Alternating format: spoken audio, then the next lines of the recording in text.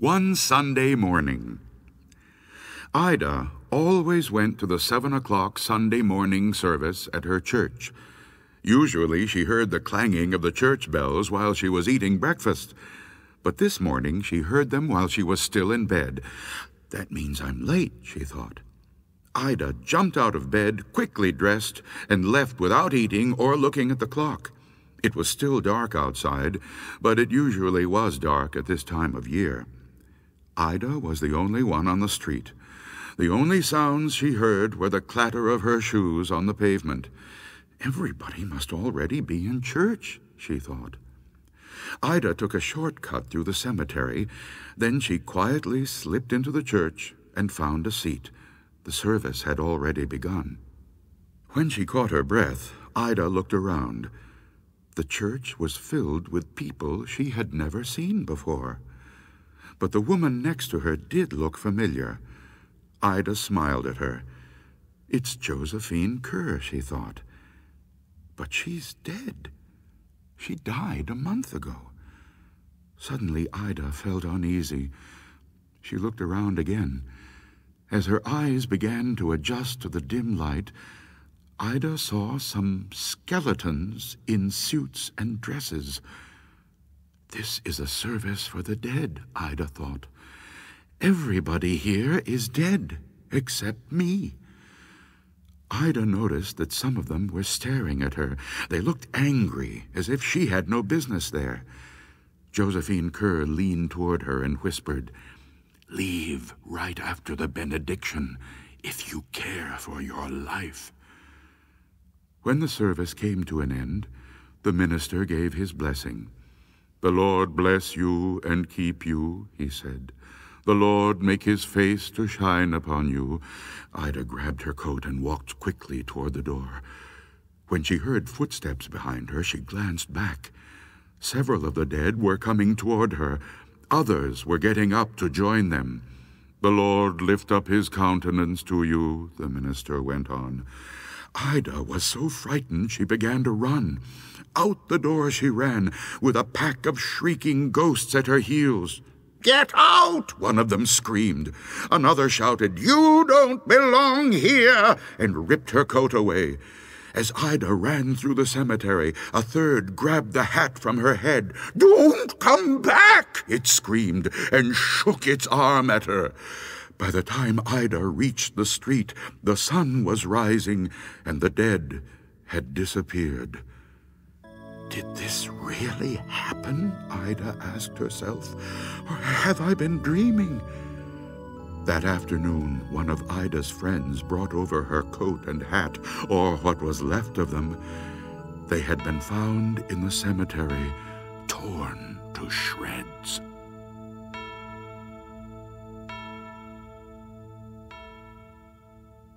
Sounds. The house was near the beach. It was a big old place where nobody had lived for years.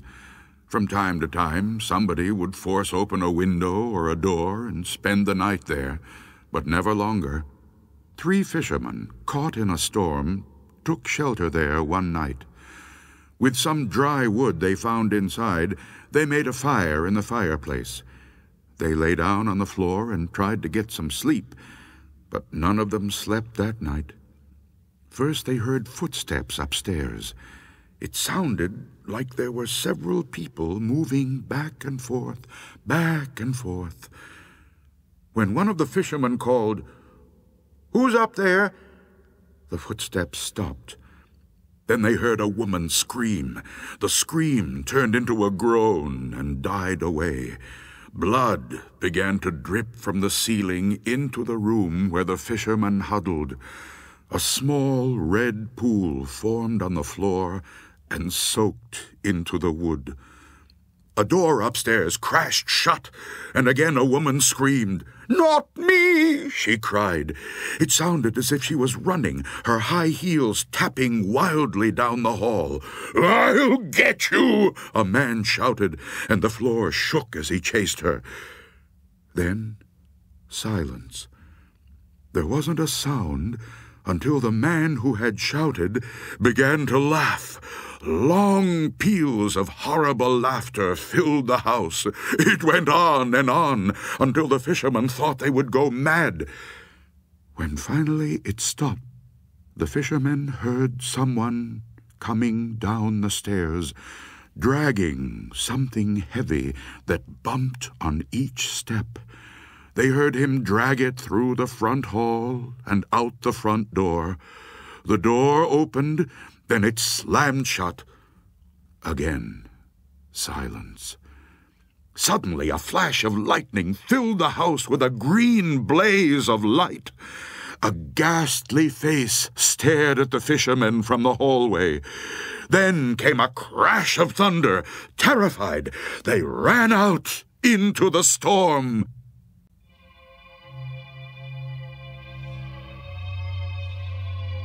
A weird blue light.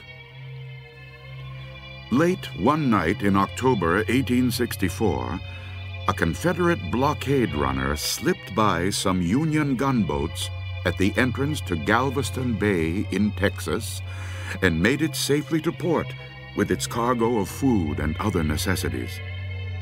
Lewis Billings, the master of the small vessel, was getting ready to weigh anchor when he was startled by a shriek from one of the crew. A strange old-fashioned schooner with a big black flag was rushing down at us, Billings said later. She was afire with a sort of weird, pale blue light that lighted up every nook and cranny of her. The crew was pulling at the ropes and doing other work, and they paid us no attention, didn't even glance our way. They all had ghastly, bleeding wounds, but their faces and eyes were those of dead men. The man who had shrieked had fallen to his knees, his teeth chattering as he gasped out a prayer. Overcoming my own terror that was chilling the very marrow of my bones, I rushed forward, shouting to the others as I ran. Suddenly, the schooner vanished before my eyes. Some say that it was the ghost of Jean Lafitte's pirate ship, Pride, that sank off Galveston Island in 1821 or 1822. She was seen again in 1892 in the same waters with the same crew.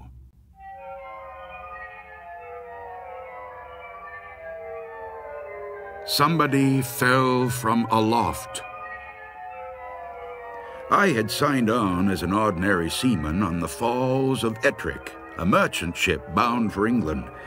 First time I saw that ship, I knew her right away. She was the old Gertrude Spurshoe. I'd sailed on her years before when she was painted brown and gold. Now she was painted black and had a new name, but it was the same ship for sure. We had a pretty good crew for that voyage, except for one hard-looking ticket named McLaren. He was a pretty good seaman, but there was something about him that I didn't trust. He was kinda secretive, kept mostly to himself. One day, somebody told him that I had worked on the old Gertrude. For some reason, he got all a tremble over that. Then I catched him giving me all these ugly black looks as if he was itching to knife me in the back. I guessed it had something to do with the Gertrude, but I didn't know what. Well, this one day we was trying to work our way through a dripping black fog. You'd scarcely know we had all the lights on, and it was dead calm. There wasn't a breath of fresh air. The ship just lay there, wallowing in a trough, a-rolling and a-rolling, going nowheres. I was standing my watch around midships, and McLaren was doing his trick at the wheel. The rest of the crew was scattered around one place or another. It was quiet as could be. Then, all at once, wacko! This thing hits the deck right in front of McLaren. He lets go a screech that turns my blood cold, and he falls down in a faint. The second mate starts yelling that somebody has fallen from aloft. Laying out there, just forward of the wheel, was someone or something dressed in oilskins with blood oozing out from underneath. The captain ran and fetched a big light from his cabin so he could see who it was. They kinda straightened him out to get a good look at his face. He was a big, ugly-looking devil, but nobody knew who he was or what he was doing up there. At least, nobody was saying. When McLaren came to from his faint, they tried to get something out of him. All he did was jabber away and keep rolling those big, wild-looking eyes of his. Everybody was getting more and more excited. We all wanted to heave the body overboard as quick as we could. There was something weird about it, as if it wasn't real. But the captain wasn't so sure about getting rid of it that way. Could it be a stowaway, he asked? But the ship was so filled with lumber we were carrying, there was no space where a living thing could hide for 3 weeks, which is how long we had been out. Even if it was a stowaway, what was it doing aloft on such a dirty day? There was no reason for anybody to be up there. There was nothing to see. Finally, the captain gave up and told us to heave him overboard. Then nobody would touch him. The mate ordered us to pick him up, but nobody made a move. Then he tried coaxing, but that didn't do any good. Suddenly, that loony McLaren starts yelling, "I handled him once, and I can handle him again."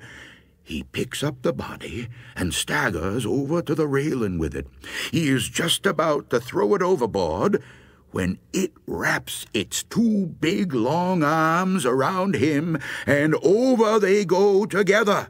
Then, on the way down, one of them starts laughing in a horrible way. The mates are yelling to launch a boat, but nobody would get into a boat, not on a night like that.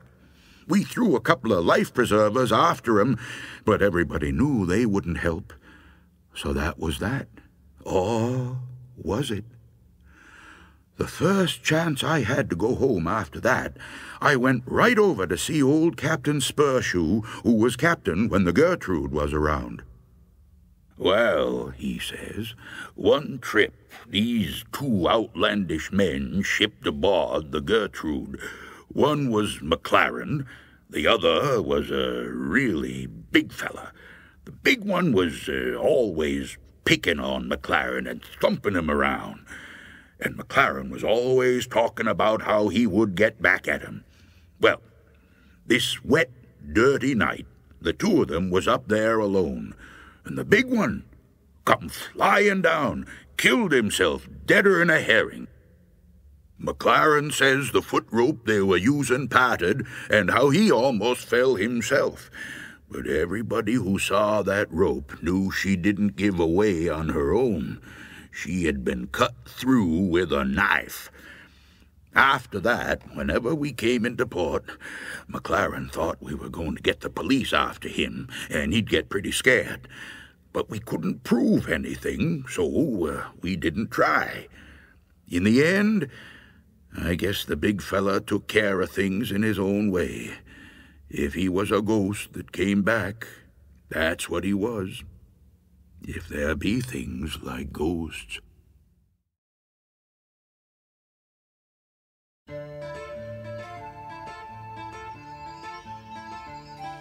The Little Black Dog. Billy Mansfield said that a little black dog followed him wherever he went. But he was the only one who saw it, so people thought he was kind of crazy. To drive the dog away, Billy was always hollering at it, throwing rocks at it, but the dog always came back. The first time Billy saw that dog was the day he fought Silas Burton. Billy was just a young man then, but the Burtons and Billy's family had been feuding for years. When Billy saw Silas riding toward him, he went for his gun and Burton went for his, but Billy fired first. He hit Burton in the back, knocking him from his horse. Burton's horse ran off, and his gun fell where he couldn't reach it. He lay there on the ground, pleading with Billy not to kill him, but Billy killed him anyway.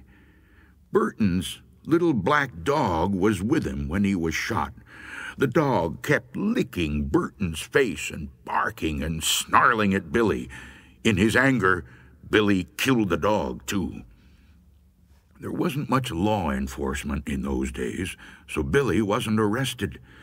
But all that night he heard Burton's dog outside his cabin, scratching on his door and barking to be let in. "I'm imagining this," Billy said to himself. "I shot that dog. It's dead." But the next morning, Billy saw the dog. It was waiting for him outside. From then on, there was not a day when he didn't see it. And there wasn't a night when he didn't hear it scratching on his door, barking to be let in. From then on, Billy was always finding black dog hairs on the sofa, on the floor, in his bed, even in his food. And the house and the yard stank of dog. That's what Billy said. Whenever somebody told him there wasn't any dog to see, he'd say, Maybe you don't see it, but I do, and I'm not any crazier than you are." Things went on like that for many years. Then one morning, in the middle of the winter, the neighbors didn't see any smoke coming out of Billy's chimney. When they went over to check, Billy wasn't there. A day or so later, they found his body lying in the snow in a field back of his cabin. Billy had plenty of enemies, and at first it seemed like somebody might have killed him. But there wasn't a mark on his body, and there weren't any footprints out there except for Billy's. The doctor said Billy probably died of old age, but there was something odd about his death. When the neighbors found Billy, there were black dog hairs on his clothes. There were even a few on his face. It smelled like a dog had been out there. Yet no one had seen a dog anywhere.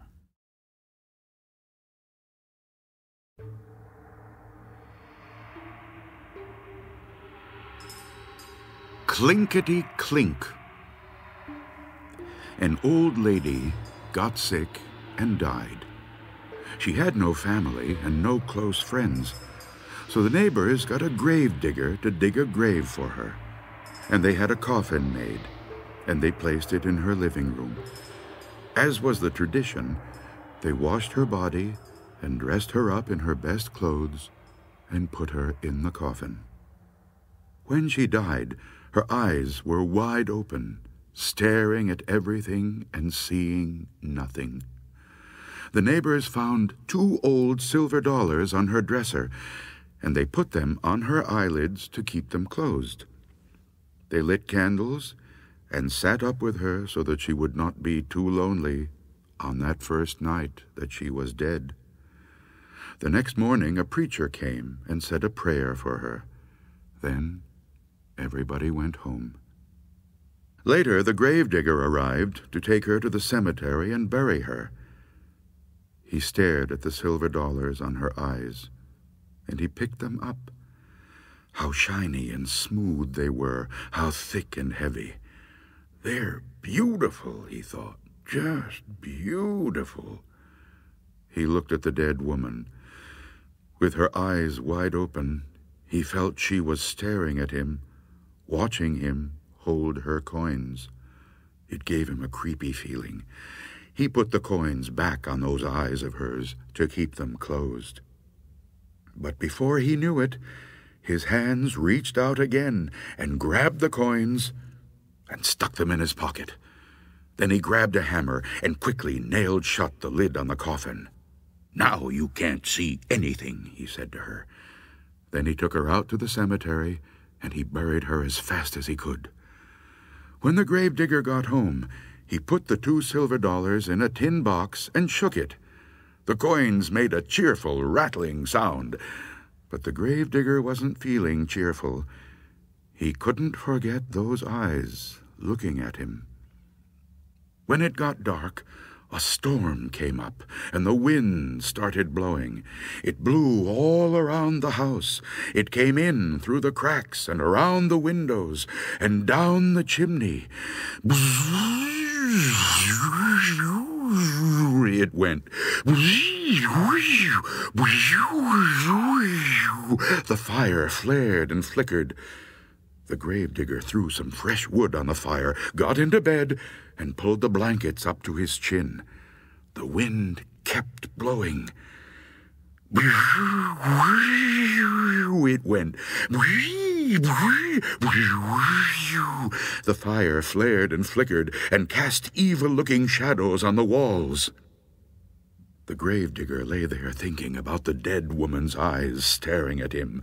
The wind blew stronger and louder, and the fire flared and flickered and popped and snapped, and he got more and more scared. Suddenly, he heard another sound. Clinkety-clink, clinkety-clink, it went. Clinkety-clink, clinkety-clink. It was the silver dollars rattling in the tin box. "Hey!" the gravedigger shouted. "Who's taking my money?" But all he heard was the wind blowing,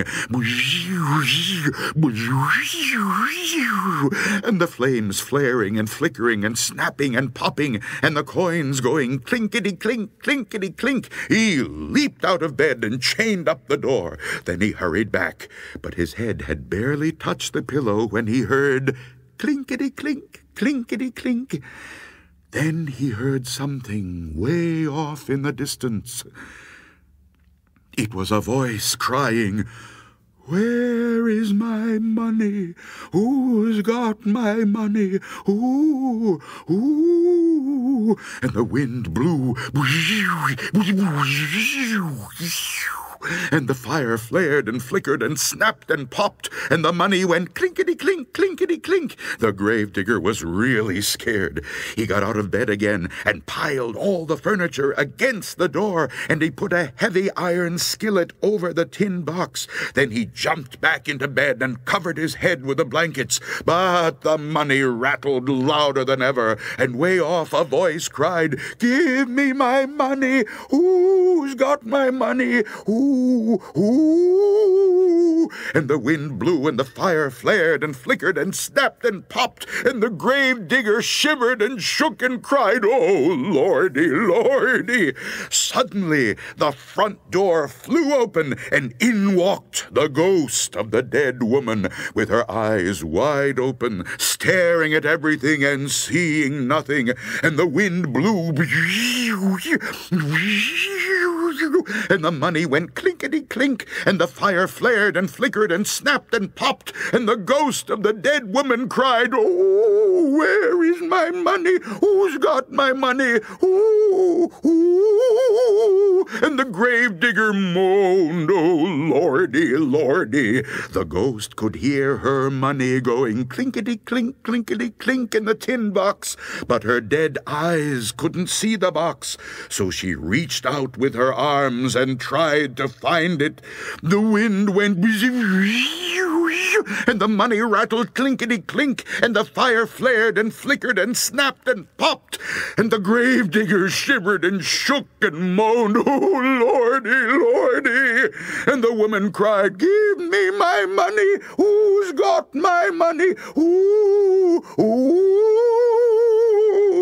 "You've got it!"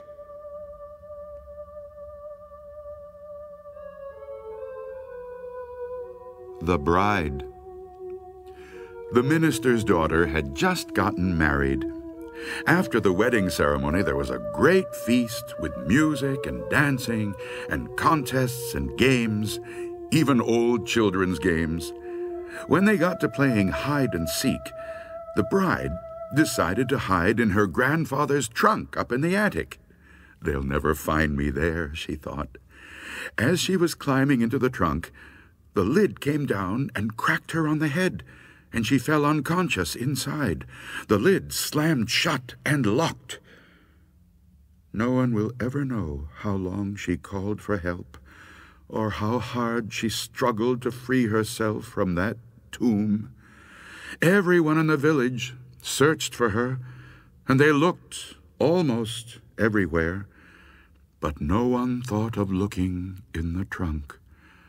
After a week, her brand new bridegroom and all the others gave her up for lost. Years later, a maid went up into the attic looking for something she needed. Maybe it is in the trunk, she thought. She opened it and screamed. There lay the missing bride in her wedding dress, but by then she was only a skeleton.